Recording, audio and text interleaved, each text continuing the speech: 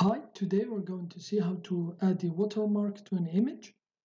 So first I'm going to add some lines here to this layer here.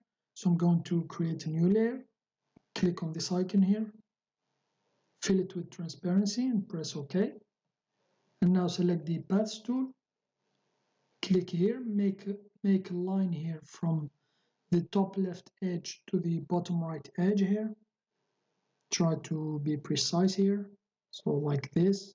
And now go to stroke path, check the stroke line solid color, check the anti-aliasing, and the line width is 1 pixel, and then stroke. So here it is, select another tool here to remove the path here. So now I'm going to duplicate this layer. I'm going to duplicate it one time here, and now I'm still on the move tool here. And now just move the line here like this. I'm going to move it here. And now duplicate this one again here. And now for this one, I'm going to move it down here. So try to be precise. So I'm going to move this one here. And for this one, I'm going to move it up a little bit. So here, I think it's okay. And now select the top layer here of the lines here.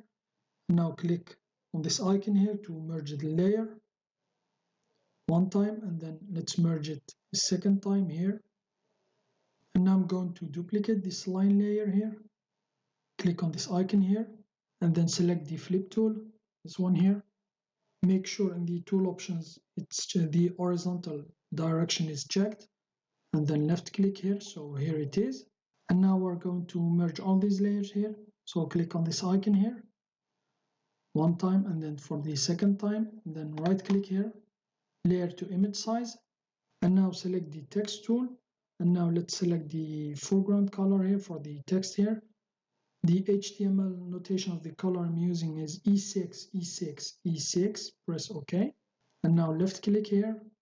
As you can see, it will create a text layer here. So I'm going to type the word here.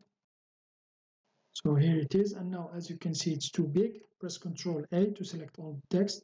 And now double click here on the size, and then I'm going to type 70. So maybe it's okay here. So maybe I'm going to 80 pixels. So here it's okay. And now select the move tool here just to confirm the text here. And now right click here on text layer, alpha to selection. And now press Ctrl C. As you can see, copied pixel to the clipboard. You will find the text here as brush.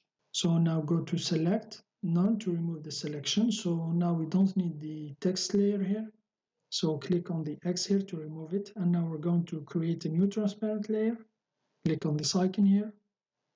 Fill it with transparency. Press OK. Select the brush tool. And now in the tool options, let's select another brush. So select the first one. This is from the clipboard. And now just type like this. And here it will just paste the clipboard image. And now we're going to reduce the opacity here like this. And now let's merge these two layers here. Click on this icon here. So here it is. That's how you can add the watermark to an image in GIMP. Thanks for watching. Have a nice day, and till next time.